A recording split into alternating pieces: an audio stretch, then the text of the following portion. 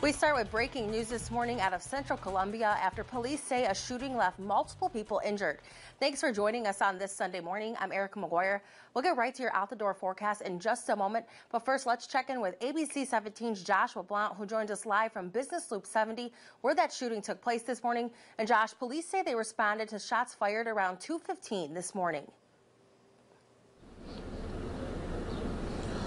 Erica, good morning. Yeah, I've been on the business loops scene here behind me since about 2:30 this morning, and at this point CPD is just working to investigate what happened here. Now, as I move out the way, you can just see that the scene is still active. You see several officers out, just like I said, investigating that scene. At one point, I spoke to the PIO, who tells me that they have crime scene investigators here, detectives, as well as they brought their drone out at one point to do some investigating as well. Now, CPD spokesman Christian Tabak tells me officers responded to a report of shots fired in the 900 block of Business Loop.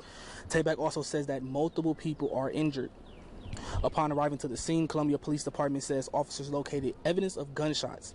Since I've been here on the scene, I saw at least 6 evidence markers spread out across the parking lot, and police searching the parking lot with flashlights. There's also crime scene, as I mentioned, there's also crime scene investigators here. Now, Xander Zamora tells me he was at work inside the Thirsty Turtle when he heard about 8 gunshots and tells me he doesn't feel safe.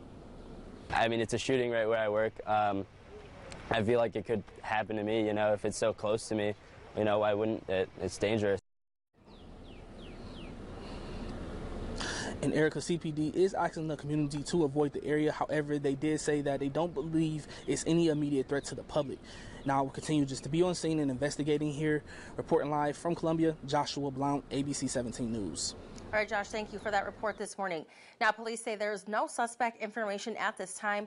And once we learn more, we'll be sure to bring you any updates on air and online at abc17news.com.